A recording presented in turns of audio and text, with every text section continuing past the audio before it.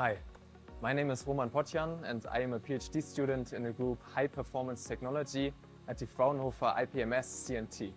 Today I would like to show you briefly a very new analysis tool of ours, which is this device right here. It's an OptiCool Cryostat by Quantum Design, and it's mainly comprised of two components. This large black structure right here is a cooling tower for helium, and this part in the front is the actual sample chamber, which is cryogen-free.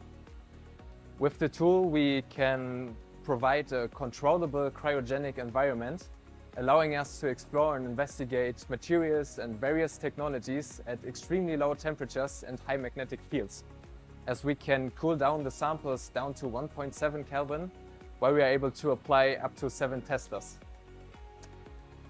The tool is actually quite flexible, so we can do electrical measurements ranging from DC to radio frequencies. And what you can see over here is one of the sample pots, which you can insert into the tool to construct various different experimental setups.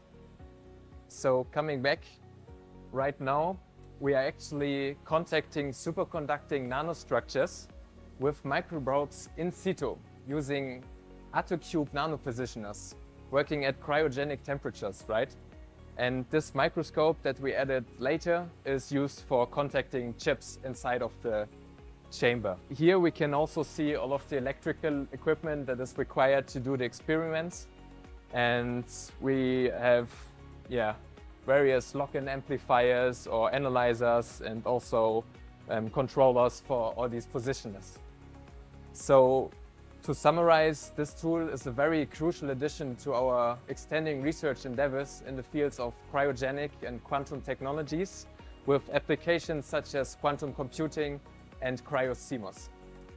I hope that I could give you a short impression of what this tool is capable of, and of course we would be glad to be contacted by you with any inquiries. Thank you.